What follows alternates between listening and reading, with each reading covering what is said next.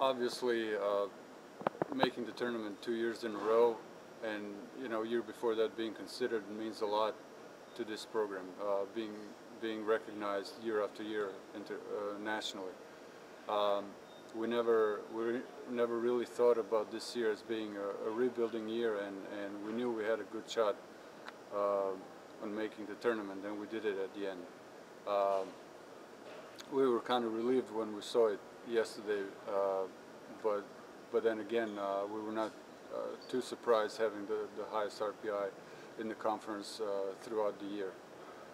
So now it's all about getting ready for LSU on Friday. We played LSU twice this year.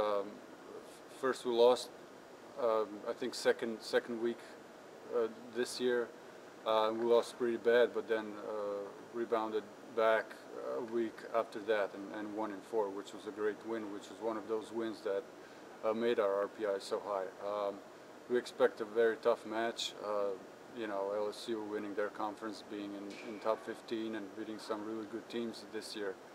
But we have to look at it as all or nothing. We're going over there to challenge them, and whatever the outcome is, we definitely will do our best. Well, it's always reassuring, I guess, to play somebody that you have played, especially one that we've played twice this season. And we beat them once, they beat us once. But it's also good that we're playing in a gym that we've played in before. We've played there at least like 3 or 4 times. So we're feeling pretty comfortable, and we're going in with high hopes.